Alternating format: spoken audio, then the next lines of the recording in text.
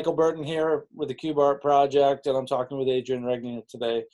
Adrian is a prolific artist with 31, I counted 31 animations, high quality animations on his website, adrianregnier.com. He's participated in 180 plus festivals, biennales, exhibitions worldwide. And his latest VR piece titled G was just screened at the 21st edition of the Guanajuato International Film Festival. Adrian's placed in our competition, the Cube Art Project, a few times, and has agreed to jury our fourth upcoming project now. So thanks, Adrian. Appreciate you being here and talking. One question I have for you to start off is, I find your work endlessly fascinating, and we've really enjoyed seeing it here on the Cube. What I love is the mix of content and the various production techniques that you use. So I'm wondering if you could talk a little bit about content, specifically the themes of war and creation and the human condition that exist in your work. Okay.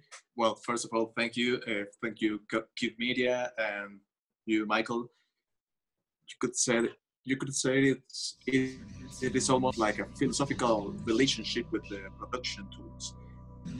They are not pixels. It is not a timeline of frames. They are more akin to me, like very intimate relations with time and space and forms and concepts and basic principles. I forgot to mention that I intended to study physics before I wanted to study animation. So that was also what gave my work an irrevocable link with science. It asks the question, what if? What if everything that we eventually name as drama and violence and tragedy inscribes us in a broader, yet to be defined universe? Not to allow or permit those things, not to negate them, but perhaps to see how every act is ultimately interconnected with every other act. A and N from your La Fuga series are intentionally low fidelity and 8-bit compared to H and V, which are much more 3D, highly polished pieces. Can you tell us how you decide on which formats you use? I think that A and N are the highest resolution, if you would like, pieces I have. I mean, what's purer than the vectorial notion of a square and a triangle, you know?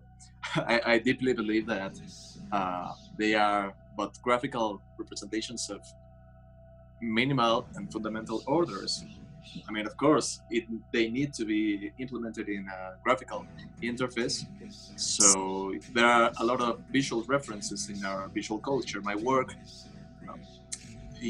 specifically in pieces like H and B and Y, they take from the ongoing narrative and customs of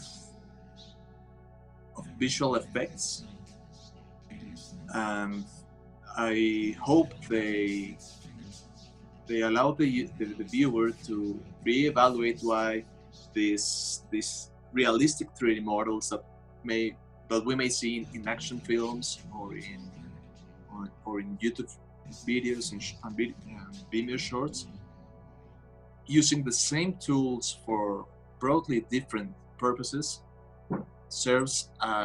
continues my critical overview on the tools.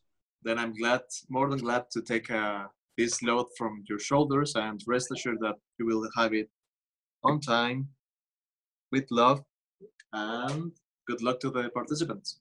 Yeah, well, thank you. I really appreciate you doing this. I know it's a lot of work, and I hope it, you feel like you're getting something out of this, and not just $100, but some experience too. So, no, and once again, thank you for trusting entirely on me. All right, this is your show.